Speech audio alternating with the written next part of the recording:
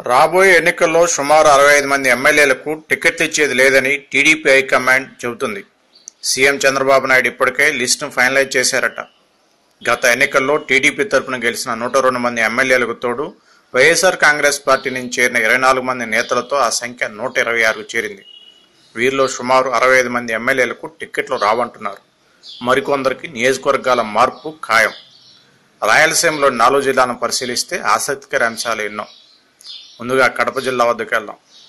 వైకాపా నుంచి టీడీపీలో చేరిన Badvel MLA Jayaramulu ticket గల్లంతేనట. Rajampet MLA మేడా మల్లికార్జున రెడ్డికి టికెట్ ఇచ్చేది అనుమానమే. కడప టీడీపీ ఇన్ఛార్జ్ దుర్గాప్రసాద్కు సీట్ లేదని చెబుతున్నారు. కోడూరు ఎమ్మెల్యే కోరుమొట్ల శ్రీనివాసరావు సీట్ ఇచ్చేది డౌటే అనే చర్చ సాగుతుంది. రాయచోటి ఇన్ఛార్జ్ రమేష్ కుమార్ రెడ్డి సీటు అనుమానం కాగా, కమలాపురం ఇన్ఛార్జ్ పుత్తా నరసింహారెడ్డి పరిస్థితి ఇంచుమించు ఇదే తీరు.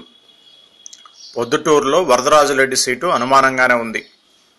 మైదుకూరు ఇన్ఛార్జ్ టీటీడీ చైర్మన్ పుట్టా సుధాకర్ యాదవ్కు ఈసారి మొండి చెయ్యనంటున్నారు. మాజీ మంత్రి డిఎల్ రవీంద్రారెడ్డి పార్టీలో చేరితే అక్కడి నుంచి పోటీ చేయవచ్చు. ఇక కర్నూలు జిల్లాలో మంత్రి Allagadda MLA Bhuma అఖిలప్రియకు seat ఇవ్వరట. Nandikotkur party incharge లబ్బి వెంకటస్వామికి seat ఇచ్చేది అనుమానమే. కర్నూలులో ఎస్వి మోహన్ రెడ్డి సీటు ఇస్తారని లోకేష్ ప్రకటించిన ఎంపీ టీజీ వెంకటేష్ కుమారుడు భరత్ గట్టిగా పట్టుబడుతున్నాడు. పాణ్యం ఇన్ఛార్జ్ ఏరాస్ ప్రతాప్ రెడ్డికి సీటు ఇవ్వకపోవచ్చు అంటున్నారు.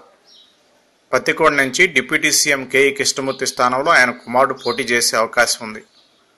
కోడుమూరులో మణిగాంధీకి seat ఇవ్వరట. Mantralayam party incharge Palakurthi తెక్కారెడ్డికి seat ఇచ్చేది అనుమానమే. ఆలూరు పార్టీ ఇన్ఛార్జ్ వీరభద్రగౌడ్కు టికెట్ ఇవ్వరని తెలుస్తుంది. అనంతపురం జిల్లా రాయదుర్గం ఎమ్మెల్యే కాలువ శ్రీనివాసులు టికెట్ అనుమానమేనట. టికెట్ తప్పదనుకుంటే నియోజకవర్గ మార్పు ఖాయమంటున్నారు. ఉరవకొండ పార్టీ ఇన్ఛార్జ్ పయ్యావుల కేశవ స్థానంలో మరొకరి ఛాన్స్ ఉంది. తాడిపత్రిలో జేసీ ప్రభాకర్ రెడ్డి పోటీ చేయరు. ఆయన స్థానంలో రంగంలోకి వారసుడు బరిలో దిగుతారు. సింగనమల ఎమ్మెల్యే యామినీ బాల సీటు అనుమానమే. అనంతపురం అర్బన్ ప్రభాకర్ చౌదరికి సీటు ఇచ్చేది డౌటేనంటున్నారు.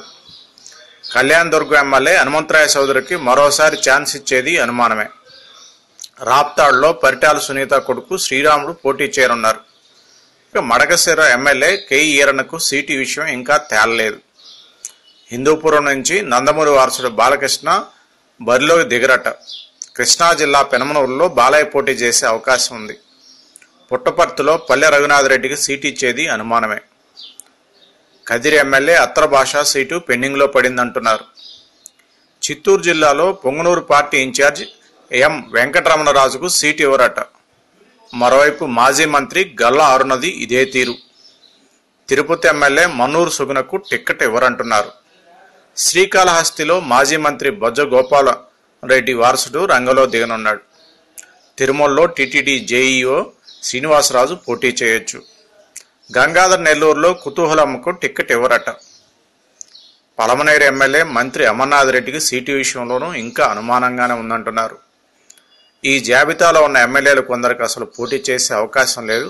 మరికొందరు వారంతట వారే స్వచ్ఛందంగా తప్పుకొని తమ వారసులకు టికెట్ ఇవ్వాలని కోరుతున్నారు.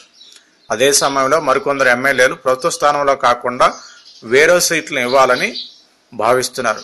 ఇటువంటి వారిలో ఖచ్చితంగా టికెట్ పొందేవారు ఉన్నారు. ఫలితంగా ఇప్పుడు ఆంధ్రప్రదేశ్ అంతటా ఇదే హాట్ టాపిక్ అయింది.